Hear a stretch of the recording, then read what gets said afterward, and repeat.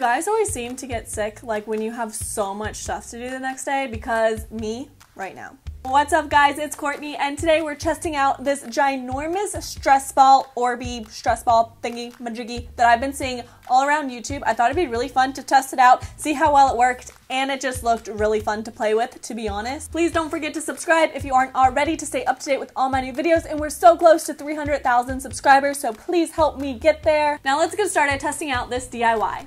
Okay, so first up, I plugged my sink, filled it up with water, and then I started dumping 20,000 Orbeez, or fake Orbeez, because you know your girl didn't pay for the real ones, into my sink, and I got those off Amazon, so I will link them down below. Oh my goodness, my whole sink is full. I think it already absorbed the rest of the water I just put in there. No.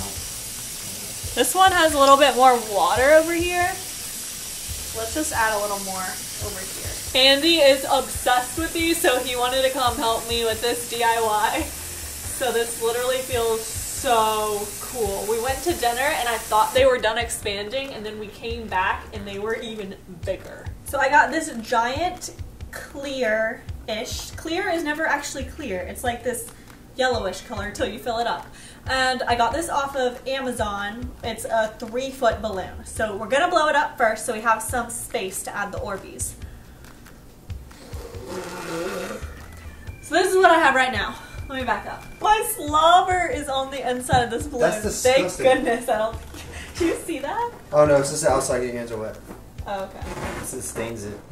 So I'm taking this water jug and filling it up with all the Orbeez, and this is very, very time consuming. This whole process probably took about 30 minutes to do, and then I'm draining all the water out of it, and then I'm putting the top of the balloon on the bottle, if that makes sense.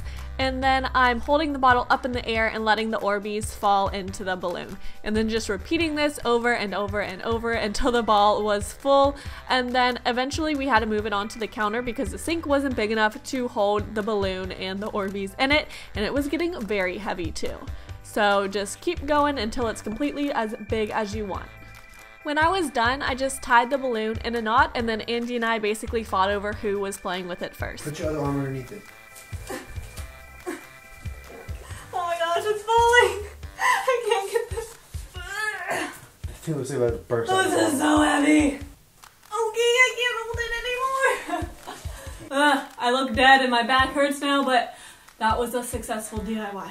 Thank you guys so much for watching. Let me know what DIY you want to see me test out next in the comments down below. If you missed my last videos, you could just click on the side of me or the eye up in the corner, and I will talk to you guys soon. Bye.